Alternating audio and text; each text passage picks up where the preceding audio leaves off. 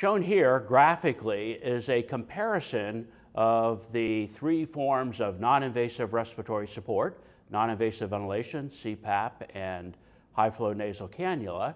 And as you can see, with non-invasive ventilation, we apply an inspiratory pressure greater than the expiratory pressure, and in that way we onload the patient's respiratory muscles and we improve the tidal volume that the patient receives.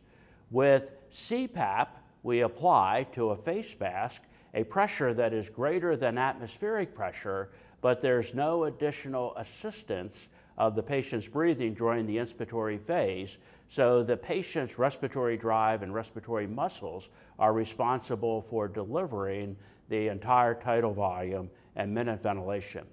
With high-flow nasal cannula, as we'll discuss in detail over the next minutes, there is a small CPAP effect, often not as great as we might achieve with CPAP itself.